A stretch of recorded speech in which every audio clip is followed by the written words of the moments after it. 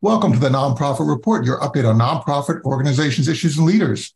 I'm your host, Mark Oppenheim. Today, even though National Nurses Week has just passed in May, we want to keep the gratitude going by thanking all the nurses in our country for the important work that you do.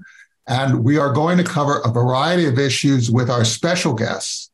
Jonathan Webb, Chief Executive Officer of the Association of Women's Health, Obstetrics, and NeoNatal Nurses, Kate Judge, Executive Director of the American Nurses Foundation, and Nancy MacRae, CEO of the Emergency Nurses Association. So thank you all for joining us. Jonathan, Kate, Nancy, it's just great to see you. Thank you for having us. Yeah, thank you. Well, I'm so excited, I have to tell you, and I want to have a special call out to my Aunt Janice, who is a nurse, who is just an amazing person and has basically been a mainstay of our family. She is an amazing, amazing contributor to so many people with a heart that is just so big and so instructive to me in my life. I want to just sort of set you up, and we're going to go over to you, Jonathan. I'm going to set you up with this sort of quote. It's really interesting. When you look at career satisfaction, intention to leave jobs, mental health, and well-being issues among registered nurses, they really are fairly significant. And I want to quote the AMN Healthcare survey of registered nurses that was done by and there's a quote by Chief Clinical Officer Dr. Cole Edmondson. The health of our nation is tied directly to the health of the nursing workforce. So let's talk about that health of the nursing workforce, Jonathan. How do you see it, and how do you see this sort of the state of affairs in the profession today? Well, thank you for the question and the space for dialogue, and thank you to your aunt for her service in the nursing industry. I think it's a really interesting question and on top of our discussion. I'll first and foremost say that I think nurses are probably, in my opinion, one of the most passionate professions in the nation. And because of that, I think they sacrifice a lot on behalf of their patients. I think they're quarterbacks of care. They're connecting the doctors and other providers with their families and communities they engage with. So they're directly related to the provision of care in a meaningful way.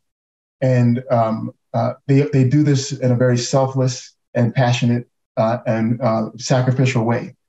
The challenge with that is I think that when we have called on them to respond to many crises, but most recently to the COVID pandemic, we have not always equipped them to do their best work holistically.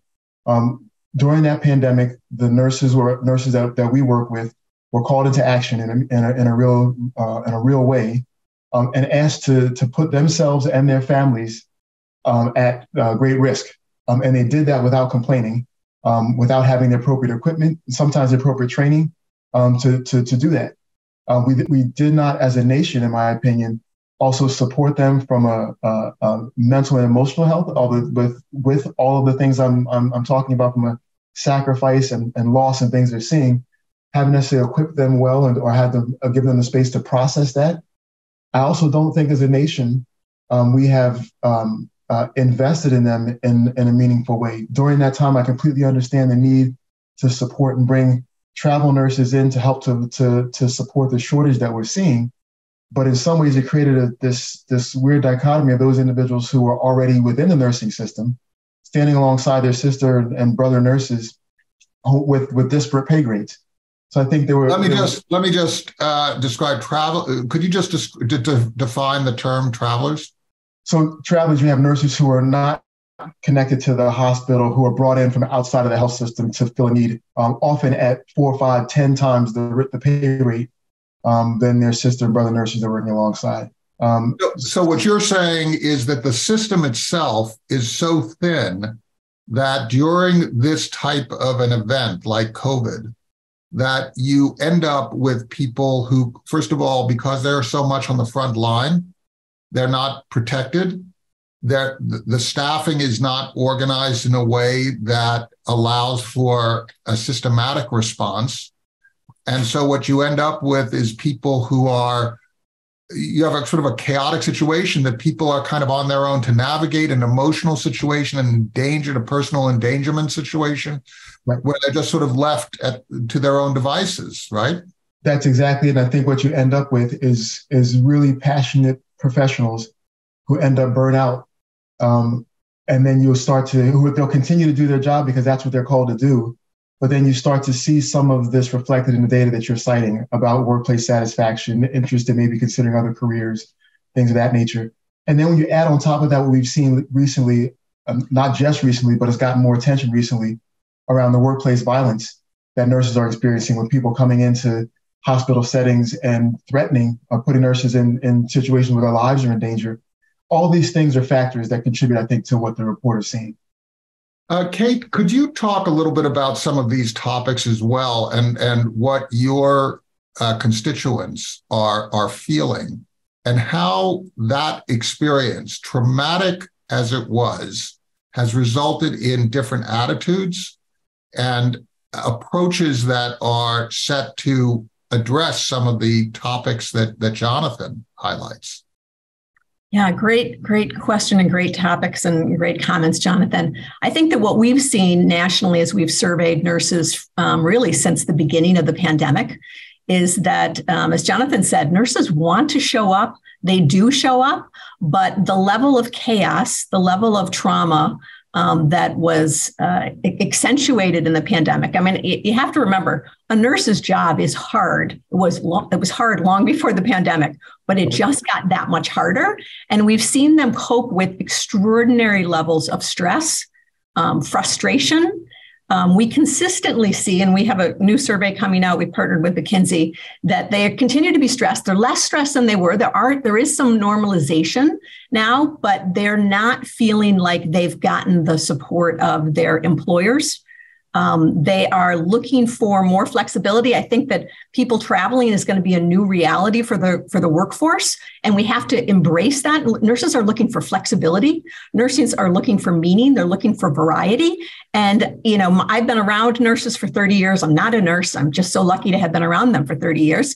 And this is a sea change for what people can expect. And I think we've got the public looking at nursing and understanding that the economy rests on healthcare, and healthcare really rests upon the expertise of nurses. They are committed, they are passionate, but they are experts in understanding the kind of care that we need and really being the safety for all of us who are both in acute care and in primary care. So I think that what we're seeing is we're at this inflection point. We have never seen the sense of my well-being is really at risk in my job before. That's what they're reporting consistently. Always nurses have struggled with, do we have enough nurses and other colleagues in the care environment to take care of the right patients? But now they're really putting together that level of stress and the sense that I'm compromising my very own life and ability to thrive. And that's not a fair thing for us to ask nurses to do. We don't want tired nurses. We don't want stressed nurses. We want them at the best that they can be, taking care of us and our children and our parents and our grandparents. And Nancy MacRae, your constituents, the Emergency Nurses Association, your constituents are sort of by definition, you're in the midst of trauma in emergency rooms. But there's a difference, because just being in that environment in the past wasn't necessarily unsafe personally, but during COVID, it was. Just presence, just physical presence becomes a traumatic, worrying issue about what you're going to bring home to your family, particularly in the early days of COVID. How do people cope? And how do you see changes that have come to fruition, or that where consciousness has been raised about necessary changes that are required in the future for the work that your emergency nurses do? Yeah, really appreciate the opportunity to, support the conversation and really think laid out, all the issues really well. And can't underscore enough the statement of, the health of our nation is definitely tied to the health of the nursing workforce. So, like you said, in emergency nursing specifically, they do thrive on chaos. We talk about the chaotic environment. That is at the core of what happens in emergency departments. But they're trained for that. And so, and prepared and supported. And so that really is the fundamental aspect of emergency nursing is you may not know everything that's going to walk through the door, but you have really good systems and support and training in place that gives you those protocols to follow. And certainly, as we've all said, there were no protocols in the pandemic. And so everything has changed in so many ways. And so certainly, not knowing what they're dealing with, they very much in emergency nursing specifically, very much on the front line, not supported. In the early days, nobody knew how to support. And so in fairness to that, it wasn't known. Not only risking their own personal safety without even thinking about it, but what we're seeing now is in many ways that downstream effect of it, not only their personal safety and that passion for them to just keep going, but what they saw, what I hear them describe in terms of what they saw and endured day in, day out, of the volume of patients that were coming, that they had no options or care for them, the family members that had no support for what was going on, the amount of death that they saw was really, really traumatic. And right now we're seeing that very much contributing to a lot of the workforce issues we're seeing specifically in emergency nursing. We're seeing the rate of emergency nursing burnout even higher than the overall nursing workforce that I know, Kate, you shared, your research and continue to look at that. Really important to see. We're seeing that probably, 10 times higher specifically within the emergency nursing space. And so the need, the opportunity, the imperative really is there for us collectively, as well as certainly our organization to look at all different ways that we can improve the environment overall, the work environment for emergency nurses to help create a healthier workforce. Could you all describe a little bit for somebody who doesn't know as well, the culture of nursing? Does it allow for self-care and for periodic, organized transitional experiences that will bring down the level of tension and trauma? You see in, for example, law enforcement, a tradition of sort of setting aside personal trauma. You see in firefighters that idea of setting aside. You see that in the military. These are traditionally male-dominated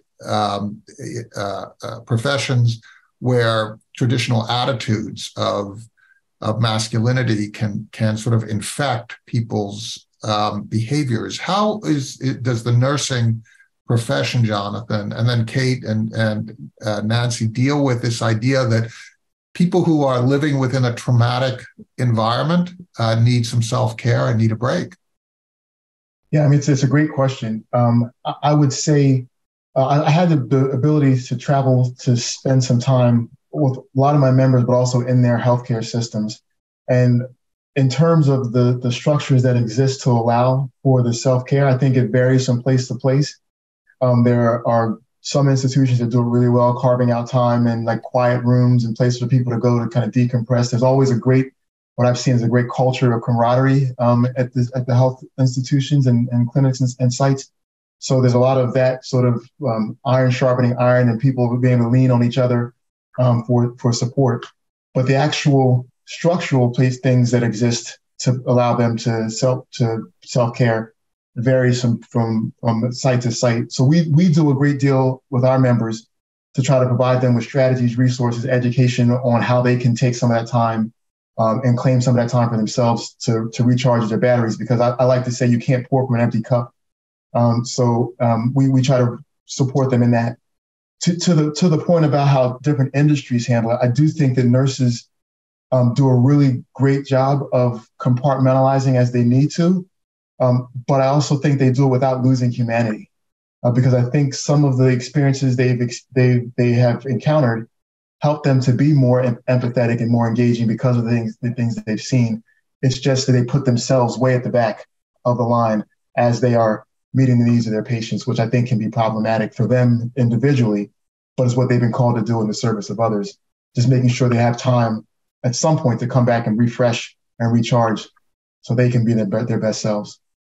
Kate, Nancy, do you see a difference also between the nonprofit nursing sector and for-profit settings? I mean, we've seen for-profit organizations take over the management of emergency rooms and that kind of thing. How do you see this issue of self-care?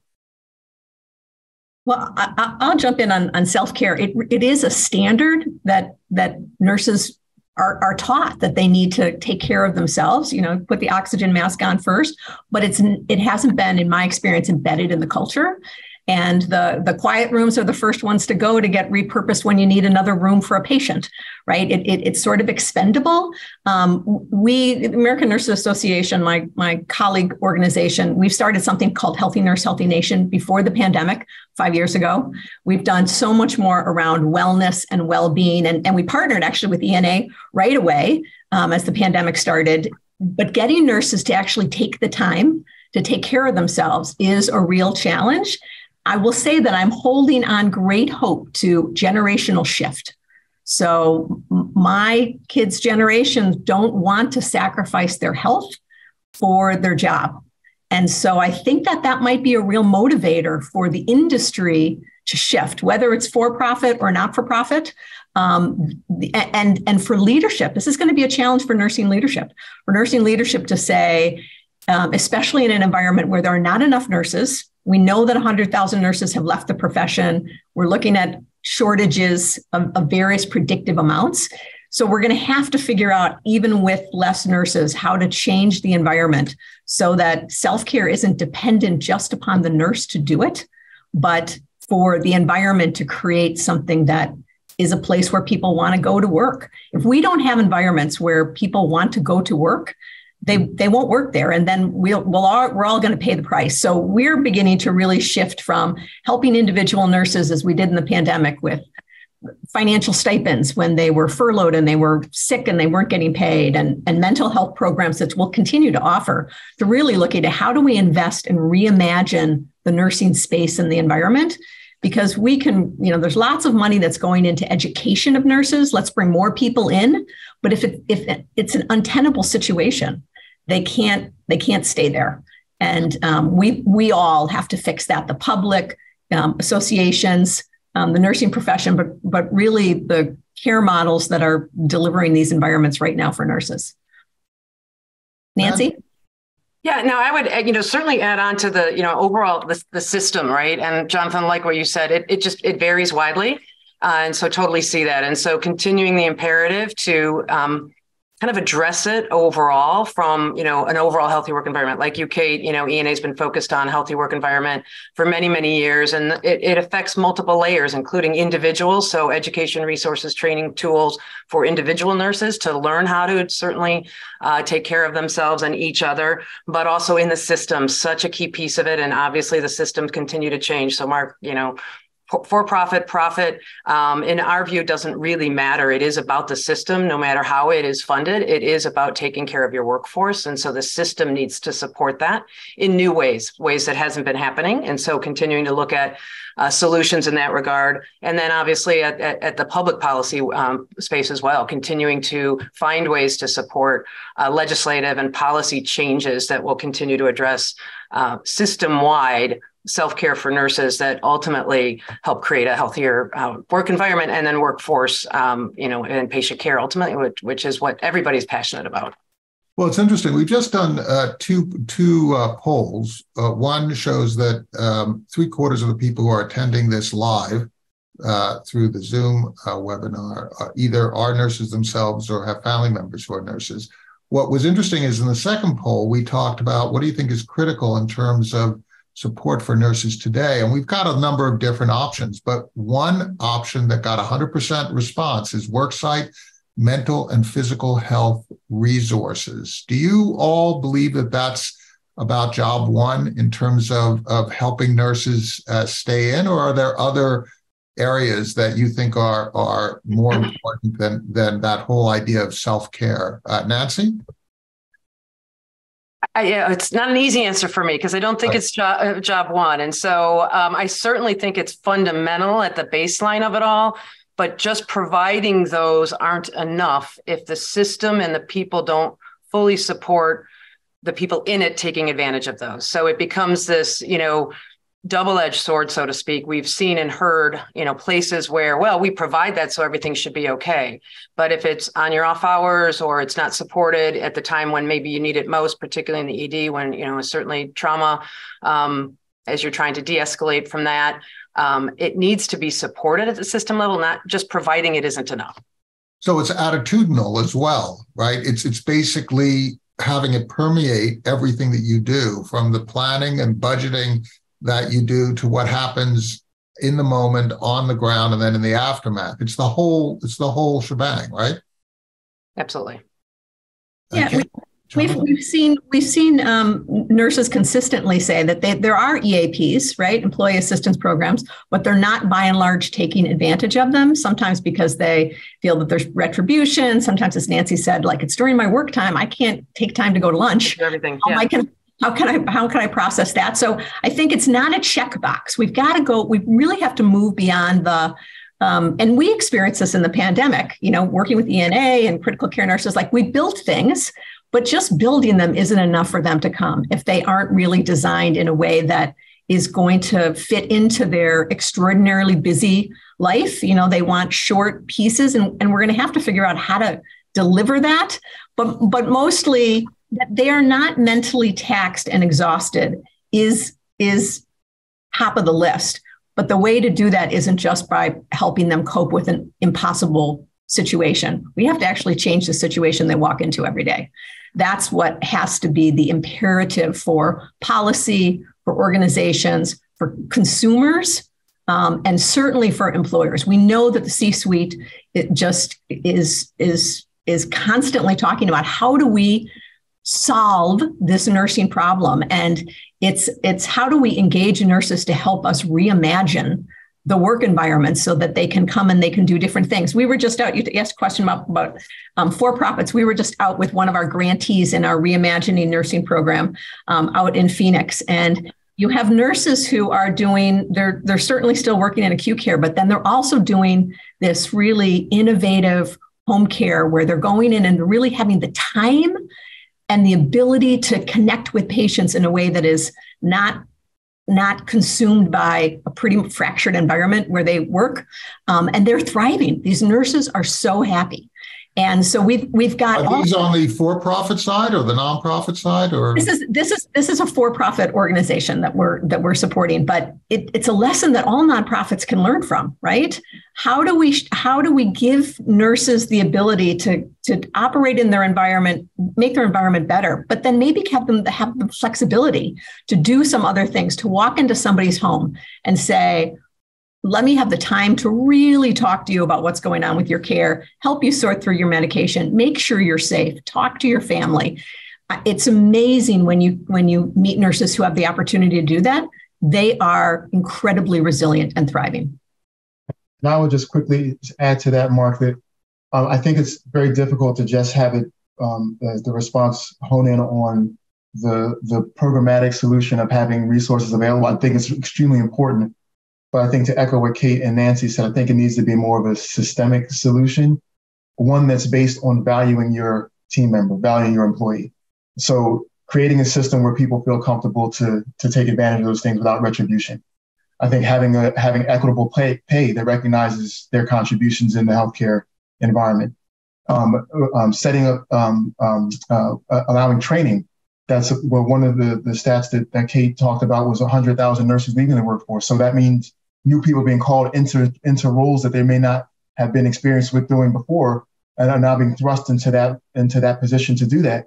What sort of training is being provided to support them in meeting those new responsibilities? Simple respect as well, right? I mean, respect. Part of our healthcare system's problem is that we're so hierarchical. It doesn't escape my notice that I walk into a healthcare setting and the doctors are called doctors and the nurses are called by their first names. Right. I mean, that in and of itself ends up having an issue, because if you are sitting around planning how you're going to manage this continuum of care that you're providing. If you have a tilted hierarchy, then that tilt will end up favoring the priorities of the people who are hierarchically above others, right? Whereas the nurses are taking care of me as a person, right? I want that nurse to have a voice. How do we change that kind of a culture? Are people getting together? Are the doctor, nurse, and other staff divisions beginning to break down? And are people talking to each other in healthcare settings in the post-COVID world in a way that they hadn't previously, Kate? I think they are, and I think they aren't. So certainly we are seeing groups work together. We worked with a number of nursing and non-nursing groups during the pandemic to look at solutions. But there's money at play. There are issues of authority and autonomy at play. Those are complicated issues. I think what we did see in the pandemic is there was so much change that was possible quickly. I think you need to have that urgency again. So I know many physicians and pharmacists who are all about the team and helping it work.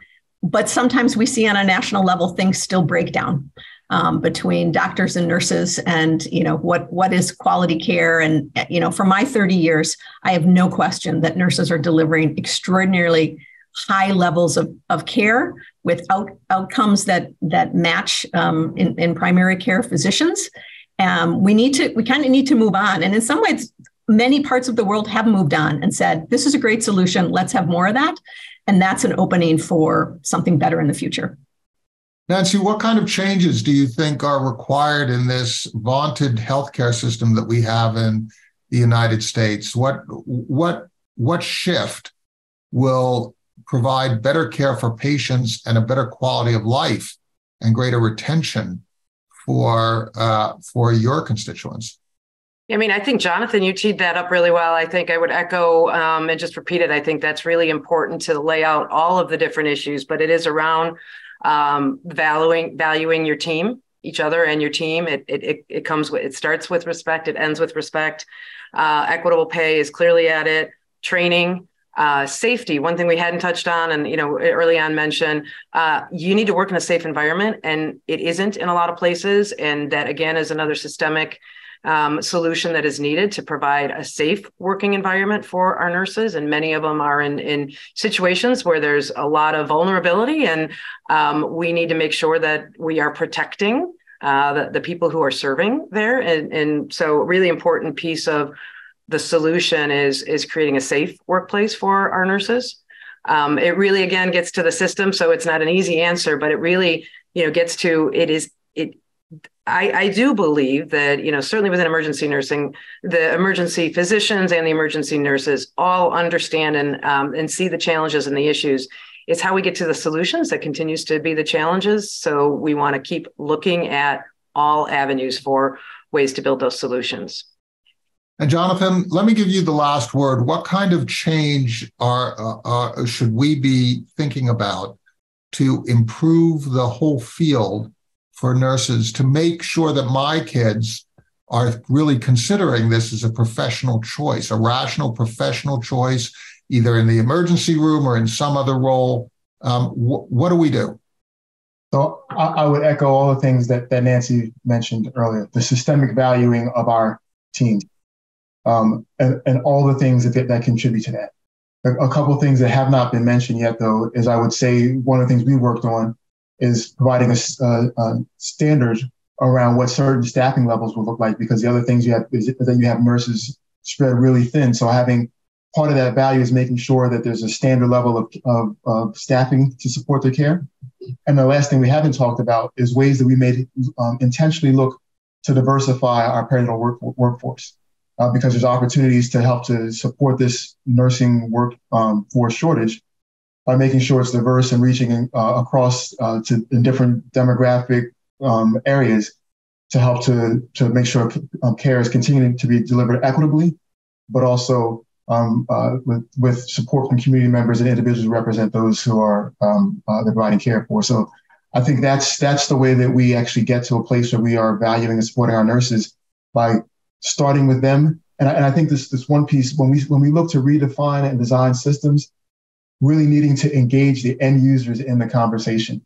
So as we're starting to adjust and build a system, that can't be done without the voices of nurses at the table to make sure what design truly meets their needs now and in the future.